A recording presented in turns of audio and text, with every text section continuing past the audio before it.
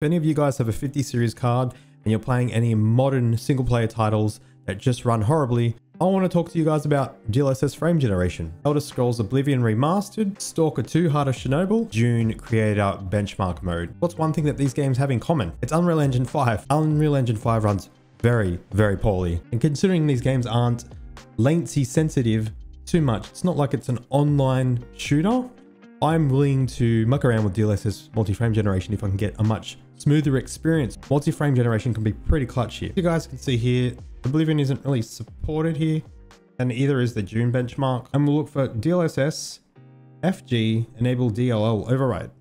Go ahead and turn that on, and then multi-frame generation count. Go ahead and put that in 4 times. Now, this is playable, right? Only an 8 millisecond input lag. This is the only way to get the game playable for me. And then we do multi-frame generation. We get about 338 FPS, and now input lag doesn't really change. Multi-frame generation really comes in clutch for those single player games that just run really poorly and you don't care about added latency. You just want a smooth experience.